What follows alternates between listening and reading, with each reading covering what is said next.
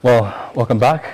Today, of course, was the International Women's Day, celebrated around the world to highlight the achievement of women around the world. And of course, tonight here on the Business Insight, we take this opportunity to wish all the women around the world a happy International Women's Day. And of course, tonight we have a special focus on women and what they are doing in business. And of course, what is their role in the achievement of the Big Four agenda. Tonight in studio, Principal Secretary in the Department of Maritime Affairs, Nancy Karigithu, is joining us here. Thank you so much, Nancy.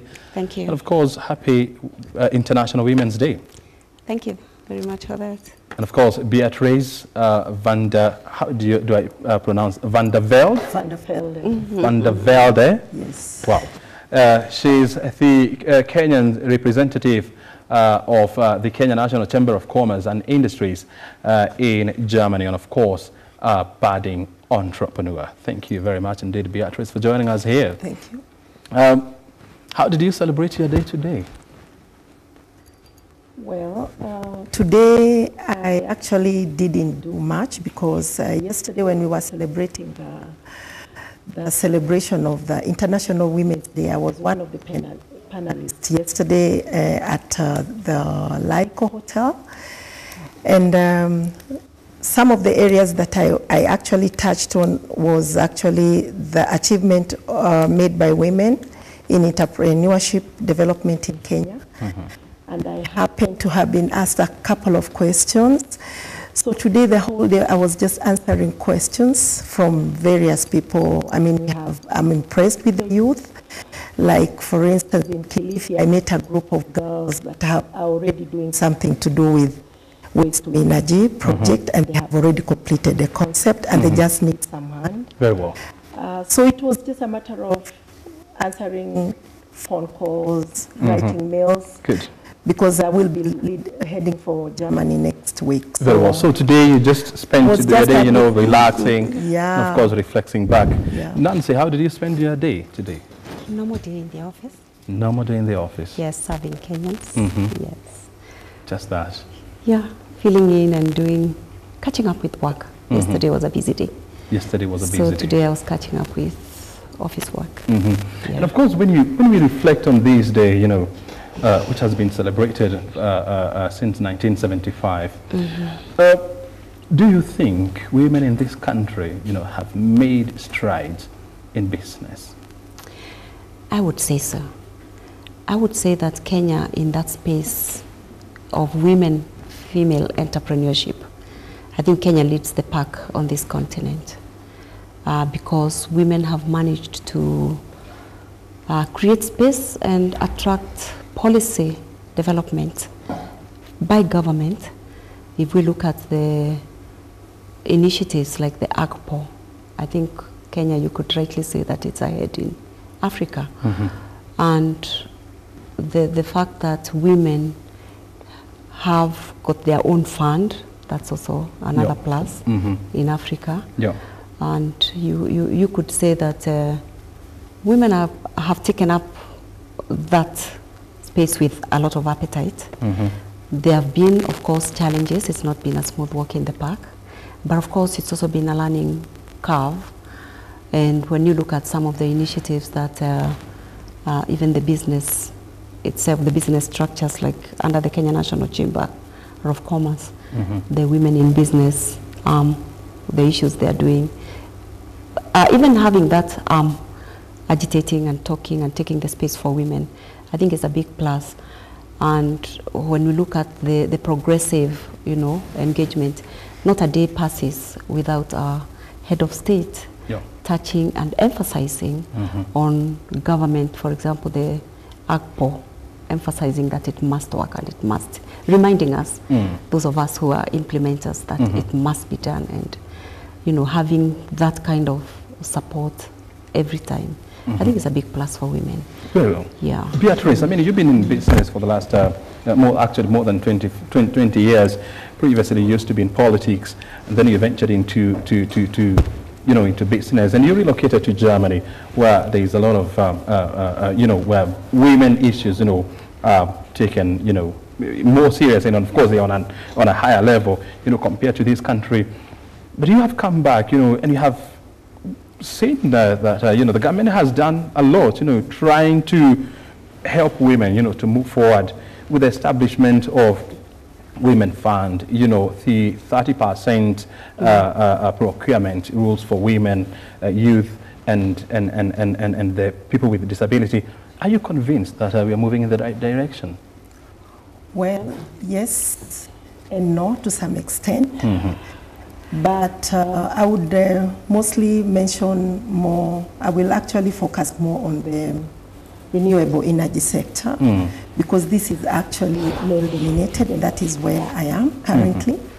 So when I decided to come to Kenya, I was thinking, what is it that we are lacking as a country? Because we have enough sun, we have a lot of rubbish around, and what is this that has actually made us not catch up with the Western world? So I decided, first of all, to go from one city to another in Germany, try to look for attending seminars, looking for finances, etc. So when I came back to Kenya, I was well equipped, and that is about 5 years ago. And then when I came over, I didn't know where to start. So I went to the Chamber of Commerce, where I met the chairman, Mr. Kiprono. And he actually held my hand and gave me a letter to take to the Ministry of Energy, where I met P.S. Njoroge, who has been actually taking me along this journey.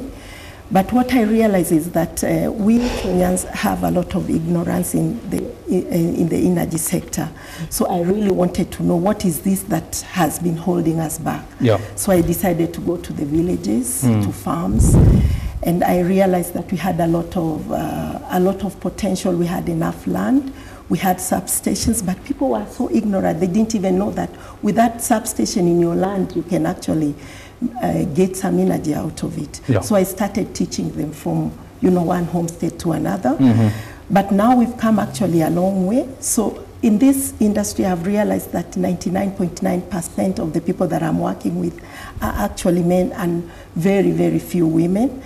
And I'm trying to encourage women to come also on board.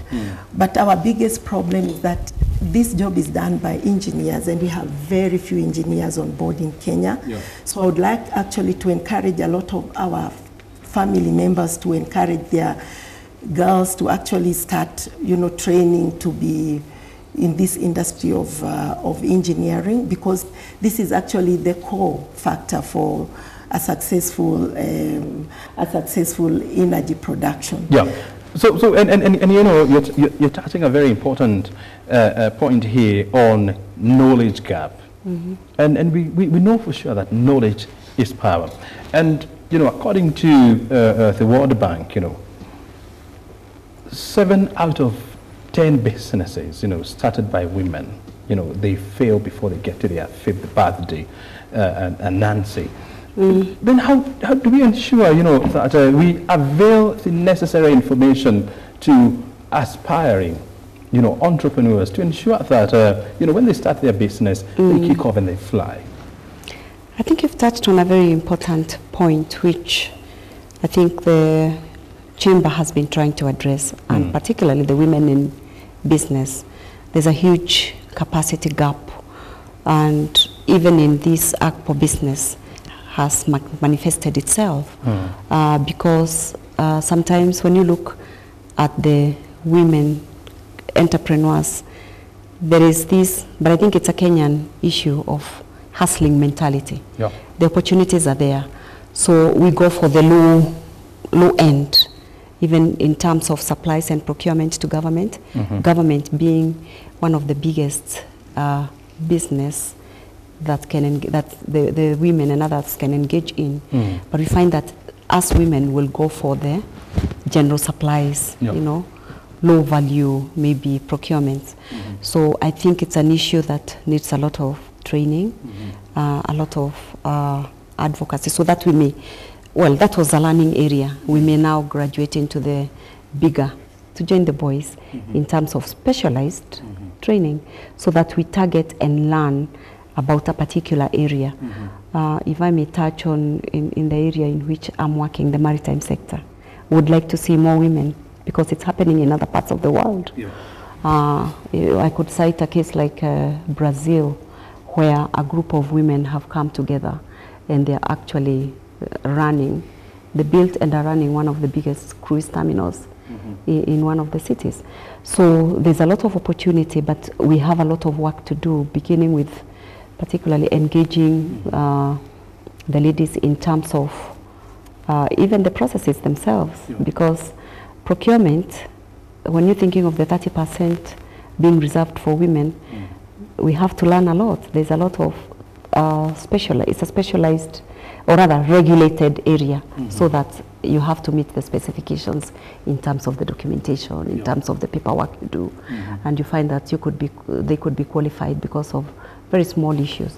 So there's a lot of learning, and I'm glad that government is also moving in now when we're talking of graduating into the next level of creating a specialized bank in putting together those funds that have been reserved for women and special groups into a more specialized kind of disbursement method, so that you know from the beginning when you walk into the bank, this is what I need, this is the paperwork that I need, and this is how I need to do it. So it's work in progress, I would say. Beatrice, I mean, having spent a lot of time, in Germany, and of course, trying to break the ceiling, on renewable energy, which is a male-dominated industry. I mean, what have you learned in the process? Actually, I've learned in the process that our biggest hiccup and what has actually set us back is actually lack of knowledge and lack of finance. And when I came back, when I went all over Germany looking for investors who are actually gladly now coming, it was very difficult to penetrate the market in Germany because the Germans are very reserved. And Kenya has been quite slow in a few things, especially in the renewable energy area. So it was very difficult for me to convince them. So what I realized after my homework, I decided to come to Kenya to find out actually what this may be. So I discovered that we have the potential, we have land enough, we have the sun, we have the capacity, we have engineers, young engineers are coming up. But the problem is actually that knowledge and finance. So what I decided to do is, find out what is really our biggest problem. And I discovered that we actually need finance, we actually need the technology, the European technology, and above all, we need people who can come and train our engineers and work on JV. So what I have done is actually to get these investors into the country. So locally, when I came over, I discovered that there were so many projects around which were not taken care of, and they have actually blocked the pipeline. That is why we are not going further. So we have people who have actually started these projects, but because they don't have the capacity, that knowledge, the money to get it forward, so it blocks the pipeline. So the issue of financing, it's being cited, by a lot of women. Yesterday there was that forum, where women were talking about, some of the challenges they go through, trying to set up business, and lack of finance and high cost of credit in these countries, was kept on, coming up. And the question is, then how do we address this issue of financing? Well, I think the government has taken the first step with this kind of processes that are coming up. But also, the government cannot do it alone. Right? Yes. There is a need for the private sector to do something. Yes, I agree with you. And to change some of the, mentality that we have in the cultural, cultural outlook, that women don't own land a lot, they don't own a lot of property. So this idea of always asking for, title deeds or security that maybe women don't have, maybe we need to do more in coming together and raising our own finances in terms of, Harambee and women's groups. Like I said, that company, Shylocks? No. Oh, did you say Shylocks? No. Yeah. No, Chamas. Not I meant Chamas. Sorry about that. The Chamas. Maybe we need to do more, trust each other more, because together we can do a lot. Like I said, that's group in Brazil running a cruise terminal. That's the concept they've used, coming together, trusting each other, getting the, bridging the capacity gaps in terms of knowledge, and recognizing that, from the bottom floor of hustling, you need to be specialized, and therefore creating the confidence to get, to become bankable, and encouraging and, getting the banks to look at you as someone who can deliver, and being faithful to the course that one has started in their business, not just from hand to mouth and keeping proper books, It's a long way. It's a long way to go. But of course, the fact that, the journey has started, it means that it is still achievable. Absolutely. When you look at, the Big Four agenda, the government is emphasizing so much, on the creation of SMEs. Yes. But of course, you cannot create SMEs, without availing a cheap credit. You live in Germany, where the highest cost of credit a bank will charge you is about 2.5% on your loan. You're right. You are now living in a country where the same will cost you about 14%. Then are we serious about this? Actually, because women are looked at in a very, they are, as compared to men, we are looked as being less in a few things, which is not true. So when it comes to banking, I think, because just as you've mentioned, in Germany, it's about 2.5%. So in Kenya, they should actually try to focus on the same, because women are mostly at home. They don't have much to do. So we should actually form a forum where we are exempted from paying a lot of taxes. I mean, we should be reduced to about maybe 4% to make us, wake up. Other than the 14% is a little bit too much on the higher side. And in Germany, that is actually what makes people live. For instance, I've come up with the concept of housing. So we have a plant which I am actually representing the East African market for Germany for a certain company.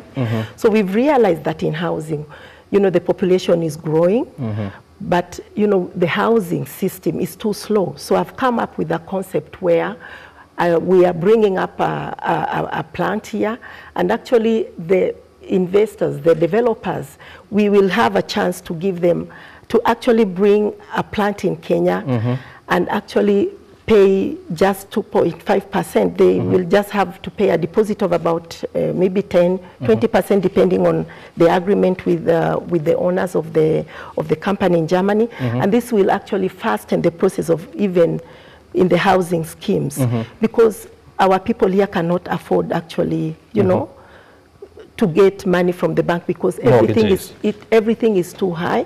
So I'm looking forward actually to bringing up that issue. I've already talked to the housing finance about it, and I'm looking forward to talking to several other cooperation developers whom we will invite there, have a look at how the process works. And this plant actually is very, very, very vital for women, because the production is actually easygoing, and we are replacing the blocks with a very simple material where we can even have women that can actually even work in the construction, because the material is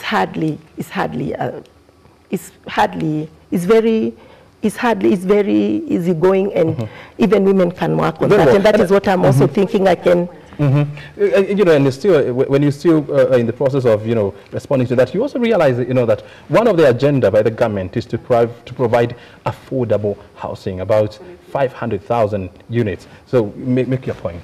No, the point I was going to make is that it's not all gloom and doom, because the government is now thinking or planning to start a special interest group bank, where the loans will be, or the finance will be free, absolutely interest free. And therefore we anticipate to see a big surge in female entrepreneurship with that kind of facilitation. Yes. Very well. So, because I can see time is not on our end, we must start wrapping up. So, I would want to find out from you, Beatrice. The government is very serious, talking about, reforming the business environment here in Kenya. Are you convinced it is walking the talk? Well, currently, as I mentioned before, I'm more in the renewable sector. And what I actually do is, before I actually bring a company or rather investors into the country, try to find out what is this that they are looking for. So for this particular sector, I have 2 big companies in Germany. One of them is, the turnover is about 35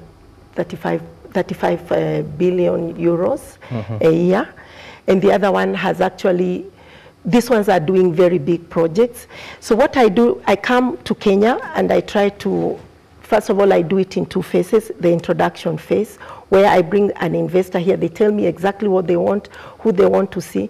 And then the next phase, after they have known the country, they know their whereabouts, then they come now in big force and tell me this is exactly where we are focused on.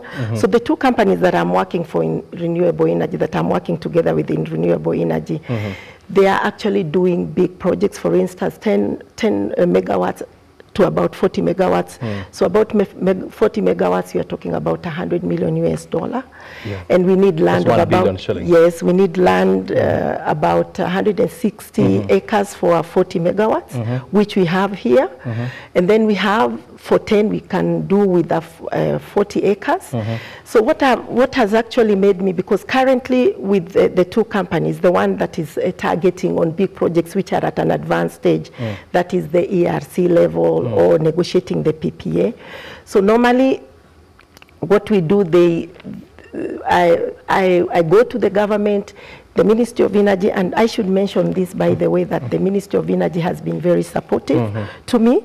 Especially, I would mention one person, that is the PS Njoroge. He's been holding my hand all along. So when by the time they come here, everything is, organized. They have always accepted to receive them. And currently we have a pipeline of about 120 megawatts. That is about.